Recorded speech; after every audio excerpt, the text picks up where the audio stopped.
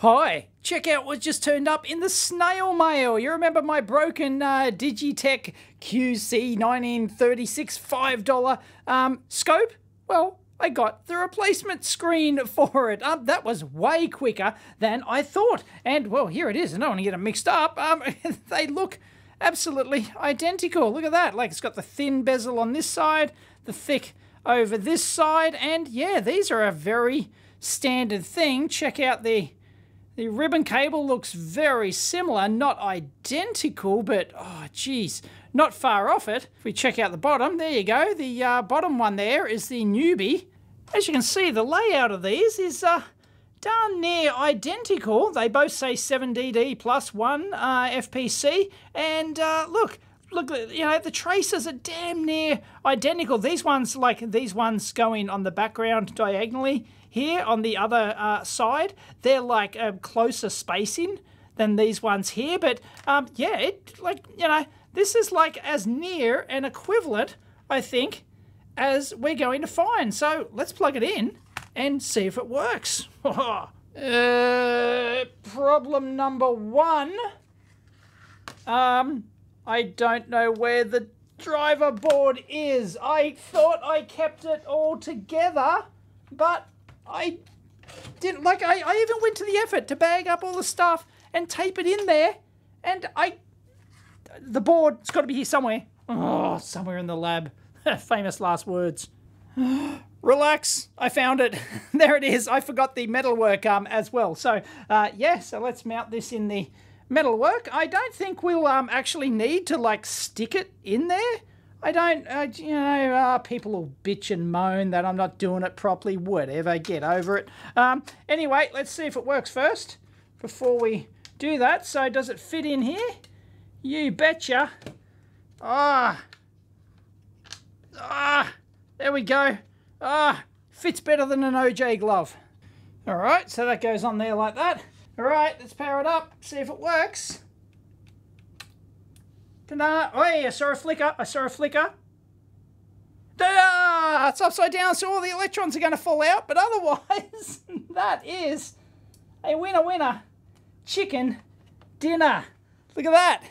That is completely compatible. Haha, awesome. So I'm going to put this back together and peel off the thing. Oh, okay. Look, I'll peel it off now. I'll peel it off now. You ready? Here we go. For you protection aficionados, look at this, look at this, look at this. Or I probably should have left it on for the recipient. No, look, I'll tell you, sorry, recipient, I'll leave it on. I'll leave it on. Oh, yep, I'll leave it on for the winner of this scope. We'll be able to get the satisfaction, oh, that's pretty piss poor, isn't it? Be able to get the satisfaction of peeling this off themselves. I wouldn't want to deprive them. There's a few bubbles in there. But yeah, no worries. Okay, for those of you who are completely and utterly baffled what's going on with this video, well, you're obviously not subscribed to my EEVblog 2 channel. Linked in up here and down below. If you're not subscribed, the video of this $5 oscilloscope, which I found at the JCar dumpster sale, it got over 100,000 views on my second channel. And then I did a follow-up video actually figuring out that this thing did actually work, even though the screen was broken, by actually talking through the USB and stuff. But anyway, yeah, this is the third video actually repairing this thing. I dump a lot of content like this over on my second channel, so go and subscribe to it. Anyway, there's a brief little look-see inside for those who haven't seen it. This is a Hantek scope. It's rebranded Digitech, and obviously, oh, I can't, where is my pointer?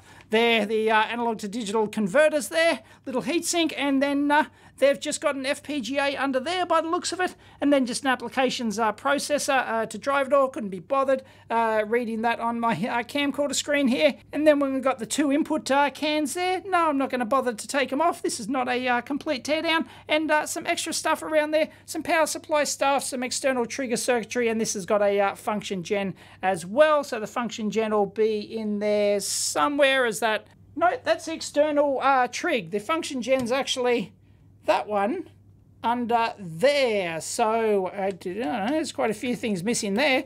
But anyway, that's a look inside this rebadged Hantek scope. open frame power supply. No worries about any of that EMI rubbish. So we'll whack this back on here and put the screws back in. And if you remember from the original video, this one actually, this one did actually supposedly come back to JCar with a fault. So I'm not sure what the deal is, because we tested in the previous video and it seemed to work. Okay. Let me put a few extra screws in there, screw that back together, and well, we'll power it up. Oops, I had a leftover screw. Gonna have to take it back apart again. Yeah, there were a couple of sneaky little self-tappers under the metal can that I forgot to put back. Oops. All right, so let's power it up again. It's all back together. And yeah, the winner's going to have to peel this off, but it could actually be caught behind some of the front bezel there. So you're going to have to take it apart before you turn it on. There you go. And yeah, winner, chicken dinner. So we had an LCD failure. I think I've still got the box. Hang on. So here it is. Ross bought this by the looks of it, and it was returned 12th month 20, so, you know, not that long ago. It is covered in dust, this box. Anyway, yeah, constant/false readings. Whatever that means, we got both waveforms in both channels the other day just fine, and the function gem was just fine, so, I don't know. The cracked screen actually happened, I don't know, because obviously it would have been returned for, you know, like obviously they would have tested it when they returned it and gone, oh look, the screen's been shattered, so you know the customers just whacked it, so that's not covered under warranty. We're not going to replace that, but yes, I must have had some other fault. But anyway, there you go, channel 1. Channel 2, none of that colour-coded rubbish. Couldn't afford colour-coded LEDs. This is a base model Hantek. I can't remember, H4000. But I think they've got like various models of the 4000 or something. But it's one of the 4000 series variants. And it's interestingly, like, got this Gen DSO button here, and then Gen off and on is fine, but then Gen DSO display, and your horizontals, this little pissant knob up here, don't like it at all. But anyway, so we can turn there's our Gen, so we actually get our signal generator display. That's not the oscilloscope display, that's the actual what will be generated. Oh, sorry, yeah, I got that wrong, DC, there you go. So different types of waveforms, there you go. Beauty.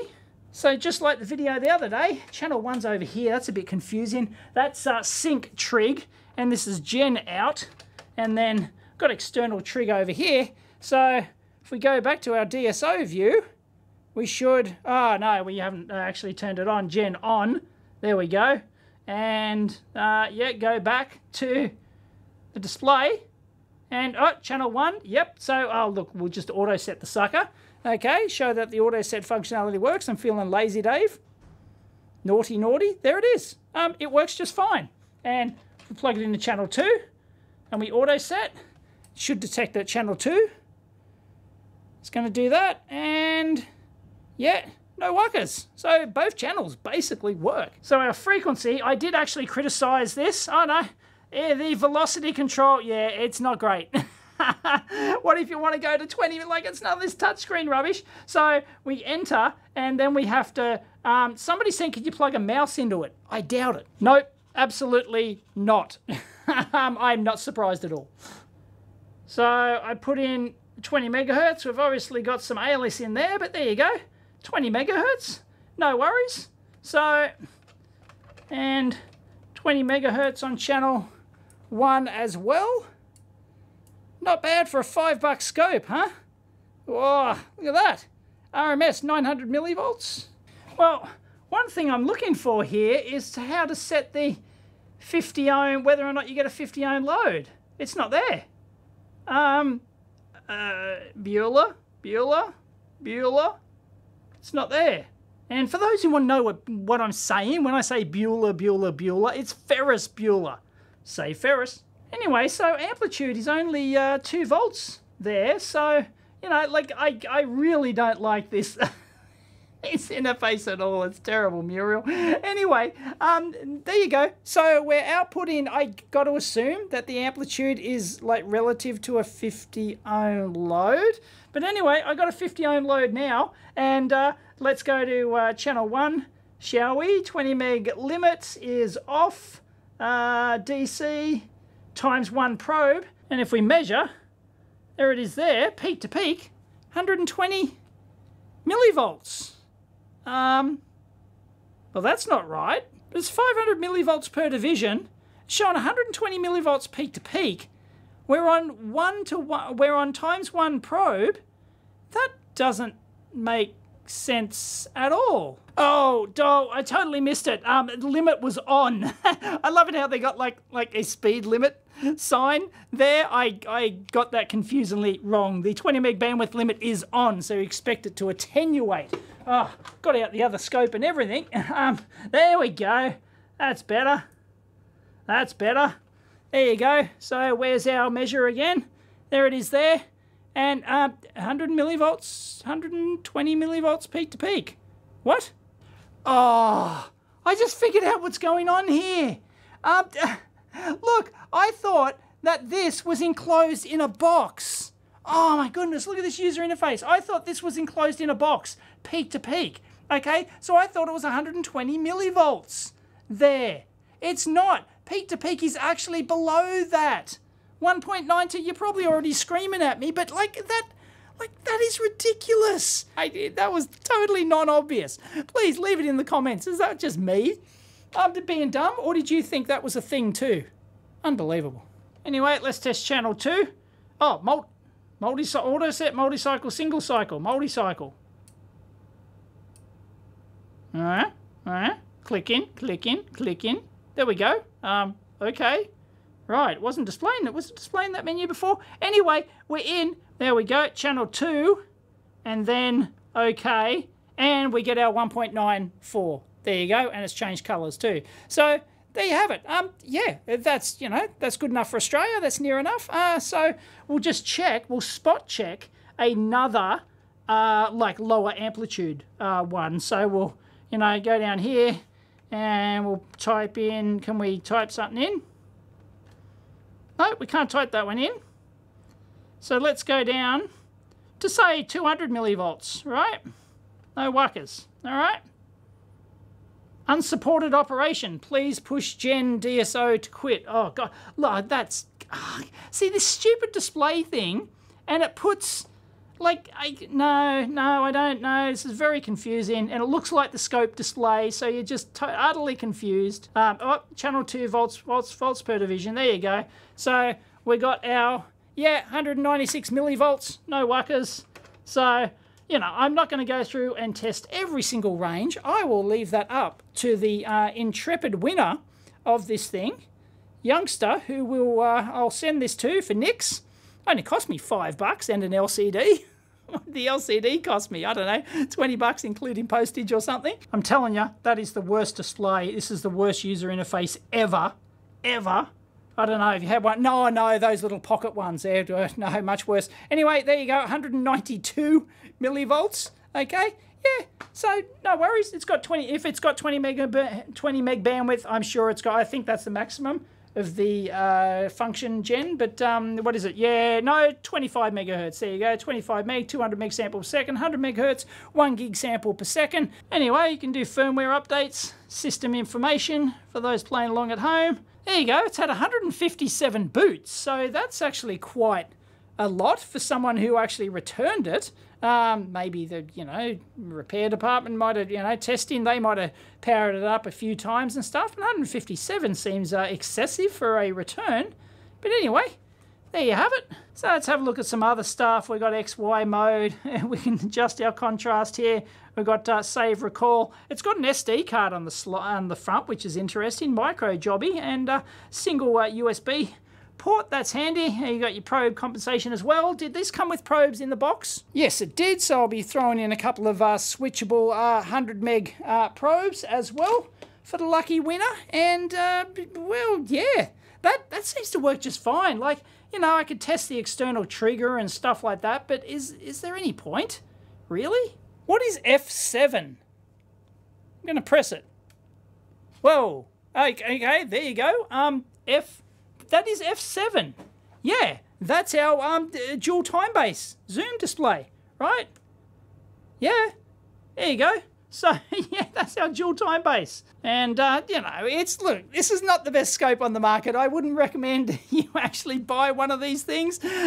Somebody in the comments on the previous video mentioned that, you know, well, it's all right for the money. You know, look, if you can get it for like $200, it's like, this is the argument, right? Do you just get a bench scope for $200, you know, or something, or do you spend like $400 and get a proper 4-channel, you know, a modern 4-channel Siglant or a Rigol or something like that? And I would recommend you spend a bit more and get, you know, one of the new variants, but this is all right, you know, if you can pick it up especially for $5. So there you have it. Like, this thing works and will be a perfectly fine scope for a youngster, I think. Does that push to the Hang on. Oh, yeah, it does push to the center. Yep, there we go. And it's got trigger level and everything.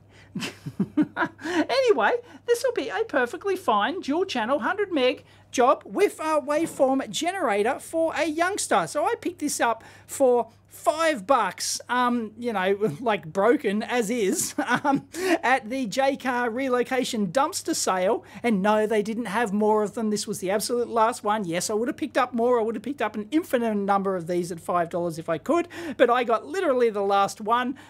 Somebody was walking away with the second last one, as you saw in my J-Car video. If you haven't seen that, yeah, the one that I showed, yeah, he was walking away with the second last one. I managed to find one under the dust right at the bottom of the pallet, and I got it, and it was $5, and it just had a broken screen. So I don't know where this the fault on the box comes from. I don't know. The user couldn't use the thing properly. I don't know, maybe, you know, there could in theory be something intermittent with it, but like, if I can get waveforms on, you know, if you want to test the scope functionality quickly like this, you test that you can get waveforms on both channels, that they trigger, and that you can, you know, spot check, you know, a high volts per division range and a low volts per division range, and if both of those, you know, and if they, then you're 99.9% sure that the scope has full functionality, and especially when the amplitude matches the SIGGEN, because it's not likely that the SIGGENs, oh, it's failed by 50%, and oh, the gain of this one is up by 50%,